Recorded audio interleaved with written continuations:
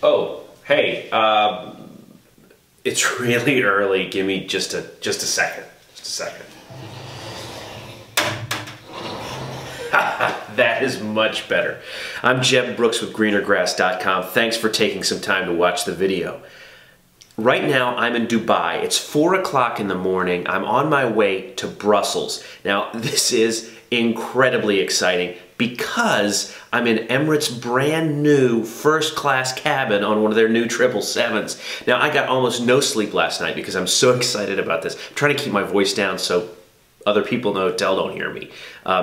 It's taken everything I've got. So I'm counting on a combination of adrenaline and caffeine to keep me going through this experience. And I certainly hope you'll join me because I am sure there's a lot to take in. Let's get started. But wait, first I've got to tell you about how this trip almost didn't happen. Let's go back a few weeks to Nashville, Tennessee. I had to call Emirates because I realized the plane I booked was one of the old versions. Right. Are either of the two middle seats available, the ones in the middle there? Fortunately, their customer service line was able to help out. 2F, that's great. Thank you very much. I appreciate that. I want to check out those, I guess they're fake windows, yeah. And just like that, the flight was booked. Now, back to present day and Dubai. Business class and first class passengers can book cars with chauffeurs, making it easier to get to the airport. Now, I was lucky to get this beautiful Mercedes, and the ride to the airport was as easy as could be. After check-in, I headed to the lounge.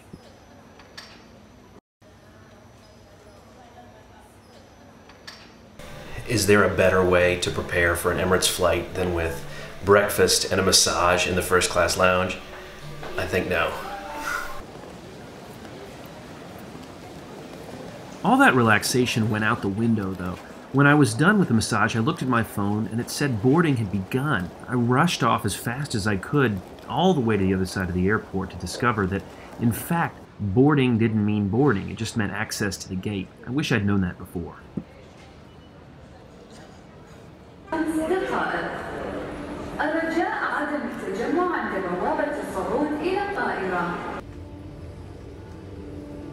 It turned out the ground crew in Dubai let us on the plane a little too early.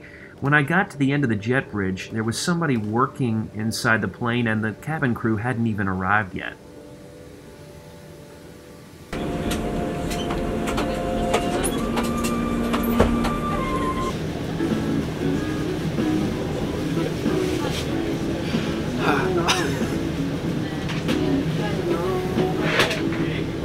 On the way into the airport, there's a billboard that says that this new suite is a game changer.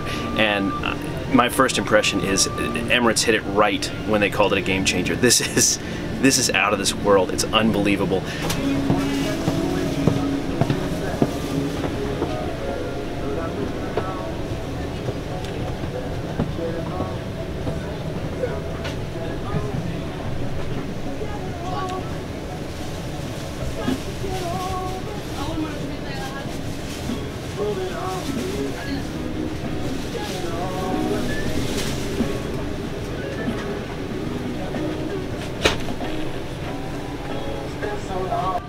Here is Suite 2K. It's on the side of the airplane and has actual windows along with binoculars. You'll notice it's smaller than my Suite 2F.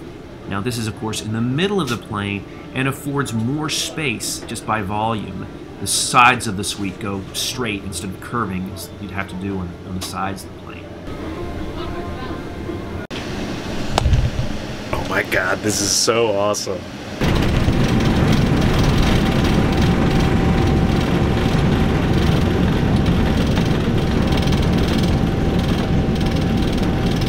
Shortly after takeoff, that door was closed.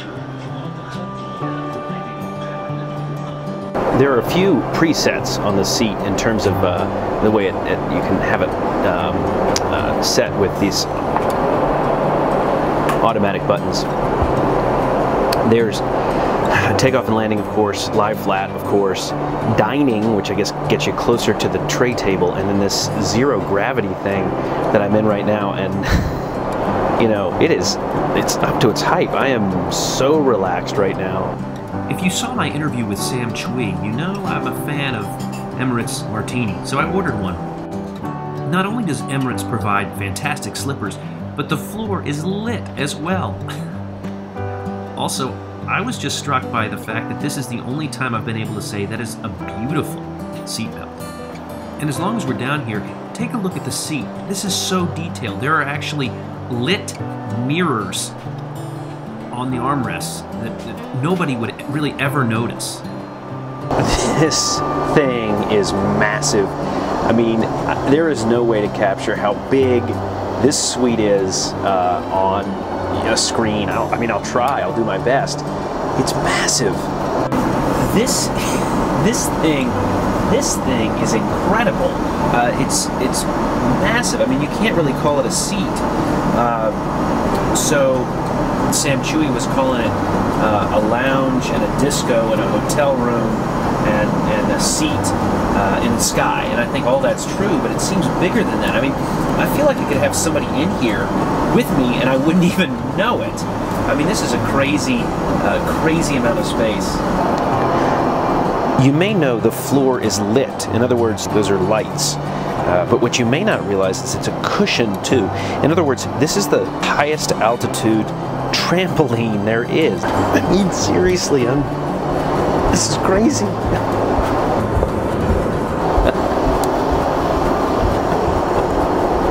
So now it's time for a few things I don't particularly care for. Now, it's ridiculous to even say that because this is honestly the most luxurious and decadent and wonderful experience I can imagine in the sky. But I feel like I need to point out a couple of things. So first of all, when it comes to looking out the window, I love the fact that I'm in a middle seat with these virtual windows. I mean, it's crazy cool, right? But I can't adjust the perspective. So, in other words, this is the view, right? And it's, hold on, let me get this one. There we go. This is the view.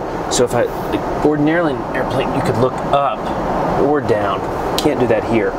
The other thing I'm going to sort of point out is this guy right here. I started off wearing the headphones because I don't like these headphone jacks that require 3 plugs. I like to use my own noise canceling headphones. I use Bose, and I can't do that on this plane unless I get an adapter, which I don't have, so I wish they didn't have that. Other than that, frankly guys, this is perfect. For the longest time, I've wondered what's in this tray table in this seat. Nobody's, at least as far as I've seen on YouTube, gone over it, so it may be out there, and if it is, I've missed it, and I'm sorry. You can skip past this part, but I'm dying to know, and I haven't looked yet. So I know I can keep whatever is in here. It's mine to take away with me as a souvenir, I guess. So I'll take it. First off, an Emirates notepad. It's pretty nice. That'll be useful, and an Emirates pen. It's a good thing. And then some, well, let's see. I guess this is makeup. I don't know what this is. This is outside my area of expertise, but it's also, I don't even know how to open it up. This is kind of complicated. It involves using the Emirates pen. Now we're in. All right, let's see here. So, a towelette. I'm good. Facial toner. I don't even know what that does. Eye cream. I guess it's useful. Pillow mist. Oh yeah. Gotta have some pillow mist. And then this little tiny thing called sleep oil. Well, I'm doing my best not to sleep because there's so much to see in here, so maybe I should seal that back up. Anyway, so maybe somebody else has covered it. I haven't seen it, so I'm happy to share it with you, and I'll make some notes about the seat in my new Emirates notepad with my new Emirates pen. Let's keep on exploring. Let's try a video room service call. Hey. Hi, good morning. You have the food ready? I did, yes, thank you. Ah, that's very good, that's very good. And I would... Can I offer you something? Yes, tell me. Yes, I'd love to have lunch if I could. I beg your pardon? May I have lunch? Certainly, certainly. Can I take your order, please? Sure. Thank you. Bye. Bye. That's out of this world. So I passed the time by looking out the window, or the virtual window, which really was incredibly sharp. Almost sharper than looking out the window yourself.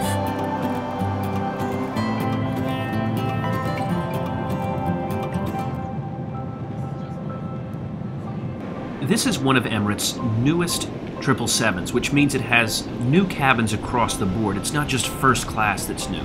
They've improved every one of their cabins. Now, this is the economy class, and it's organized in a 3-4-3 format. The business class cabin, and I've got a video coming out very soon about that, is arranged in a 2-3-2 format.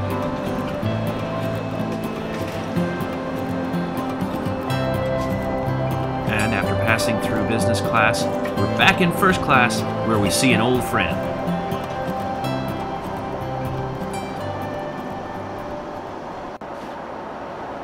I want to give you a sense of the space, and I really couldn't figure out a way to show you how big this suite is. And I think you'll certainly agree, it's beautiful. While I never flew with Emirates in their old first or business class cabins, I find the aesthetic to be much more appealing here. But what do you think? What do you think about this cabin compared to the old one? Which do you prefer? Leave a comment. Let me know. But now, it's time to eat. Let's dig in.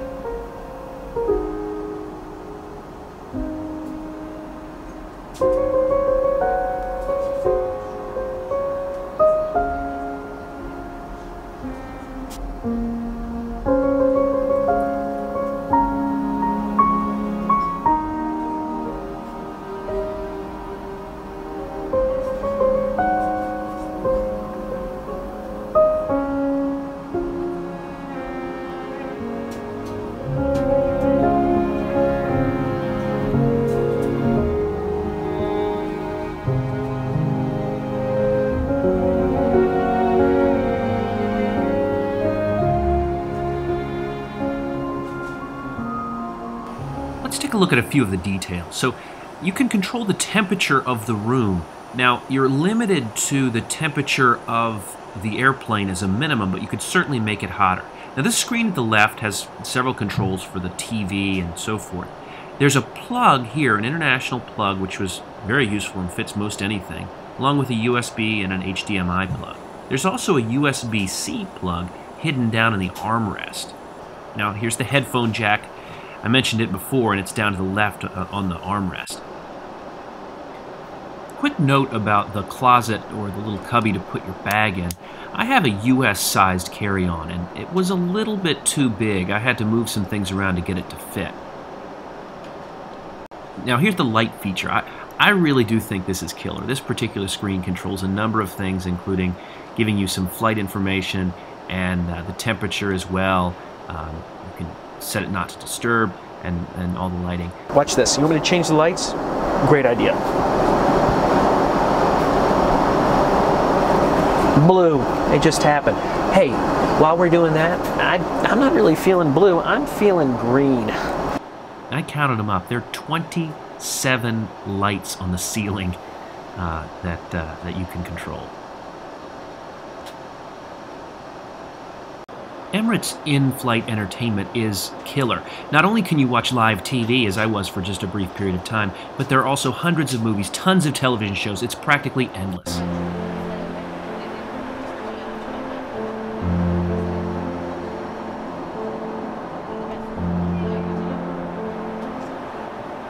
Hey, so I'm lying in bed now, and on the Emirates first class suite inside the 777, and like, this bed is super comfortable.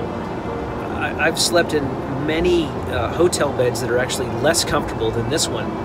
Now, to be fair, I haven't really slept on airplanes very much. I usually am too excited to sleep. As you guys know, I love to fly. But this is really nice. I wouldn't have set up the bed, but the purser absolutely insisted. She said I had to try it. So fortunately, you know, I'm booked in 2F, and the seat right across the hallway was available. So she set it up here, and this is really comfortable. I can't. I might actually fall asleep. I hope not. There's more flying to see.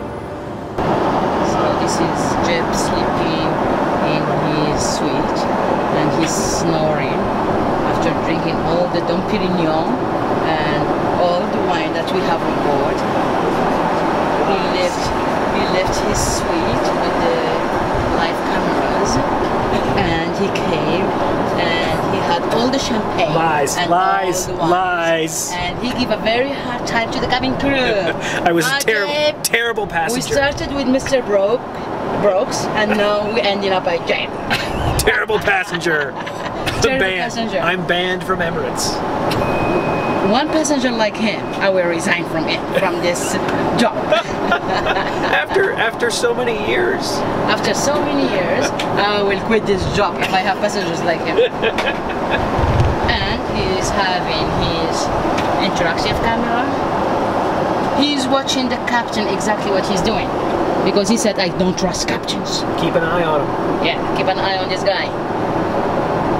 If you see him coming on the flight, please offload yourself. I'm trouble. After all of that fun, I did decide to play around with Emirates' interactive system, and it is really one of the best I've ever seen.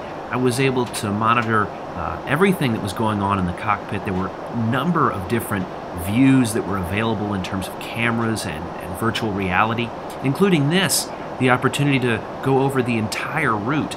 I was able to get a sense of many of the cities that we flew over. I really can't say enough good things about the Emirates in-cabin entertainment or ICE system.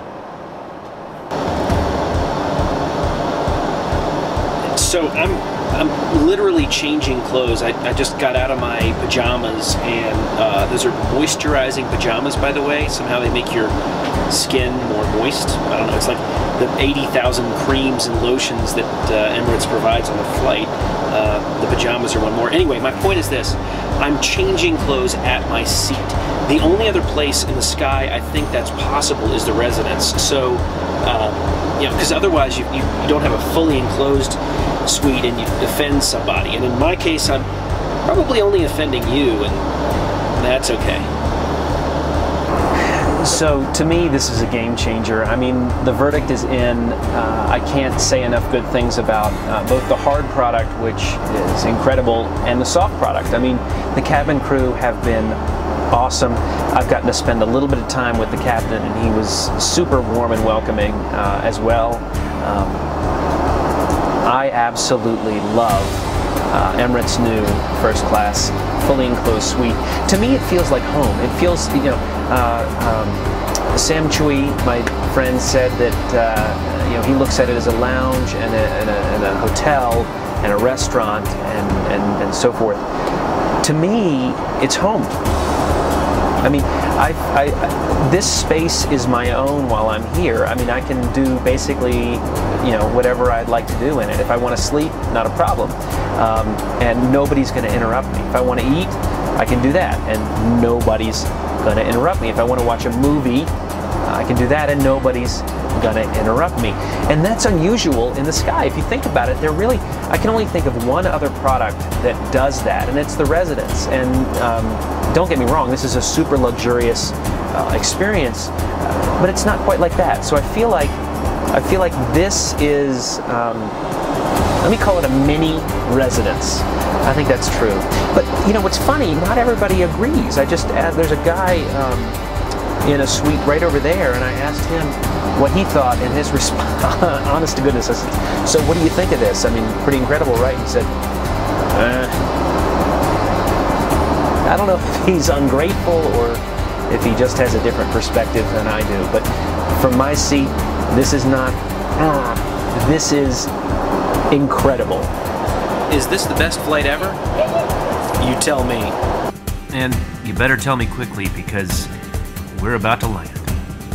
Just before touchdown, Emirates asks you to rate the flight. I didn't have much trouble picking that one.